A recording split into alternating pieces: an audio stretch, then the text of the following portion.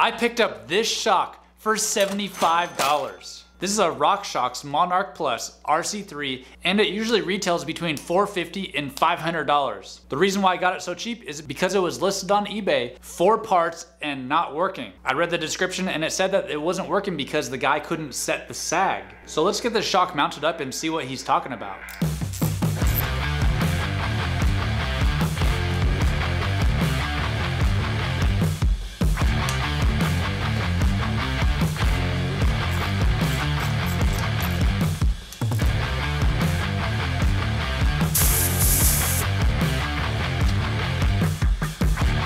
Well, now that the shock is mounted, it's holding air fine. But when I got on the bike, I felt that the shock was kind of locked out just for a second. And then I just jumped on it and it went away. So I'm thinking that one of the air eyelets was just plugged up, but I'm still gonna go forward with the full-on rebuild. So let's go ahead and get started.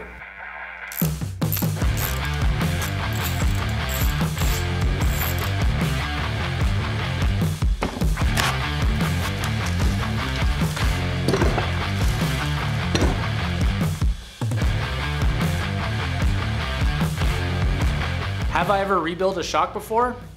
Nope. Do I think that I can do this? Yeah, I don't know. Rockshox has the manual on how to do a full-on rebuild, and it's 102 steps long. And I bought the rebuild kit for $45, and looking at all these O-rings, there's gotta be at least 70 to 100 O-rings on here. But it's a little intimidating, but I did a lot of Lego building as a kid, so I think I can follow a whole bunch of directions.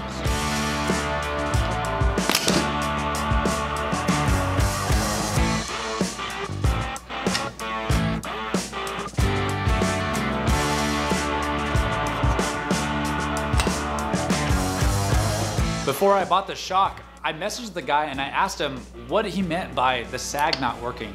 And he basically said, yeah, I can't set the sag. If I knew more, I wouldn't be selling it for parts and not working. And I actually thought that sounded pretty strange, and I didn't want to give away too much, so I quickly just bought the thing, and I actually don't think anything's wrong with it. He said the damper body, aka the stanchion, looks free and clear, but what I like most about this shock, it has more travel than the X-Fusion shock that comes stock on the Mythique. The X-Fusion O2R is 200 by 51, and this Rockshox is 200 by 57 millimeters, which I think should give me about 140 millimeters of rear travel, which is a 10 millimeter increase.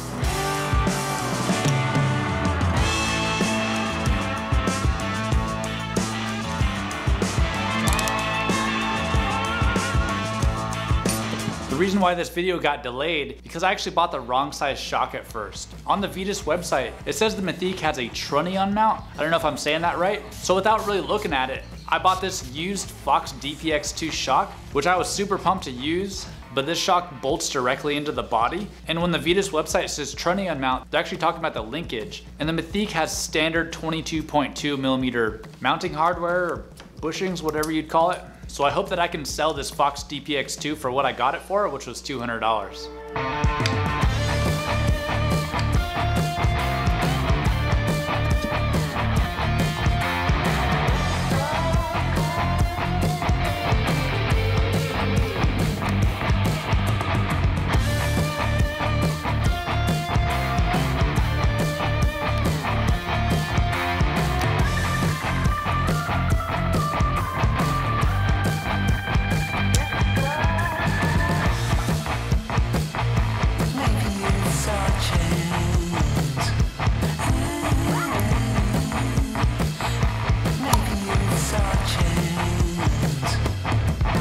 Bike hack number one for this Rockshox rebuild is that you don't actually need these crow feet sockets like the service manual recommends.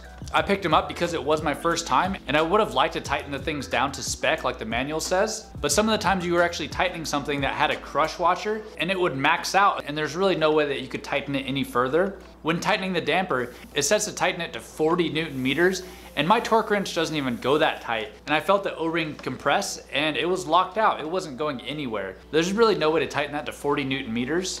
I'd only recommend the crow's foot or just a regular wrench for the IFP reservoir.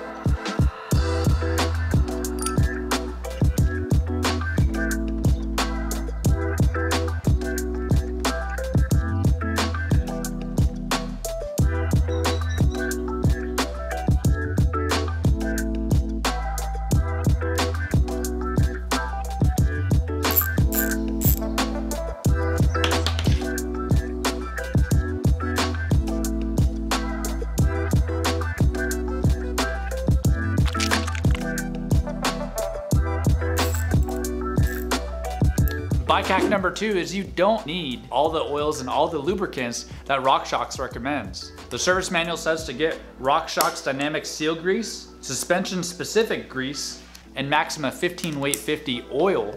But I just use this slick oleum whenever it said to use all those specific greases. If you were to buy all those, that'd easily be $100, and sometimes you just need a little tiny dab. As for the oil in the air can, I am using slick oleum as a test, and I've seen other people on the internet that are using this and having great results. So I will be sure to let you know how the test results go.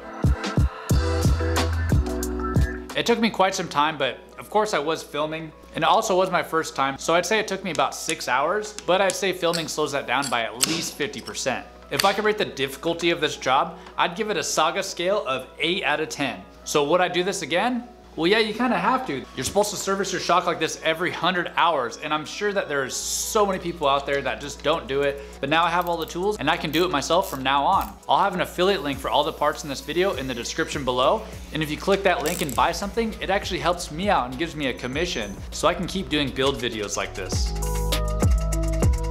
The Rockshox rear shock is completely rebuilt. Put about 200 PSI of air in it, checked the sag, and it was perfectly at 30%. Right when I wrapped this up, it actually started raining, so I'm not gonna be able to ride for you guys at the end of this video like I usually do. But if you want a real-time ride review video this weekend, let me know in the comments down below. But I successfully took this shock, which was someone else's trash basically, a shock that retails for about $500, rebuilt it myself, and now I got a high quality shock.